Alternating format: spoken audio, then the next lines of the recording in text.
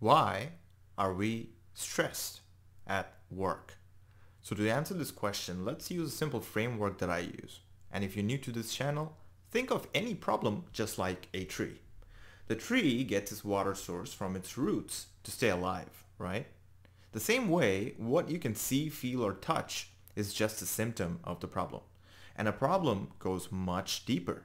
It has many factors, several root causes, but all you can see is the symptom at the top. So technically, if you fix the root causes, you can fix the factors and ultimately the symptom itself.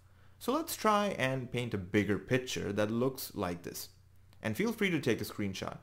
We start with the symptom, dive into the factors on why it exists, and then branch out to the root causes.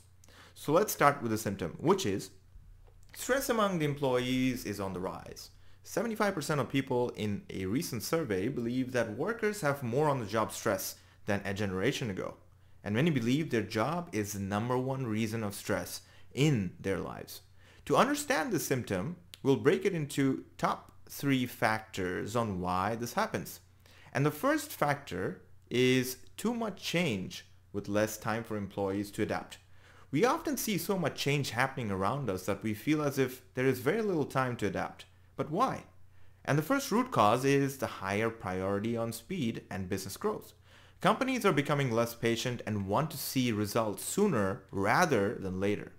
Moreover, many organizations put a lower priority towards developing people and give employees less attention by not mentoring and improving their skills to do their jobs better. And these result in more pressure and stress for the employees. Now, factor number 2 is that employees are feeling less heard in the workplace. Think about it. Employees bring a lot of insights, and if those ideas are not being properly utilized, it has a negative impact on morale, right? But why? That's because most employees often avoid speaking up in front of their leaders because they don't want to be scrutinized or say the wrong thing.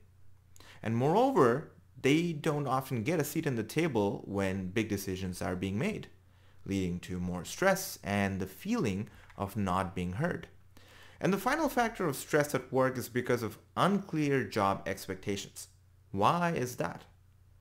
Because we don't often sit down with our managers to set the right priorities in a very clear manner, which leads to more confusion. And since we don't know where to focus on, we try too many things to go above and beyond, which leads to more burnout and frustration. So let's recap. These are the top 6 root causes why stress in the workplace is rising.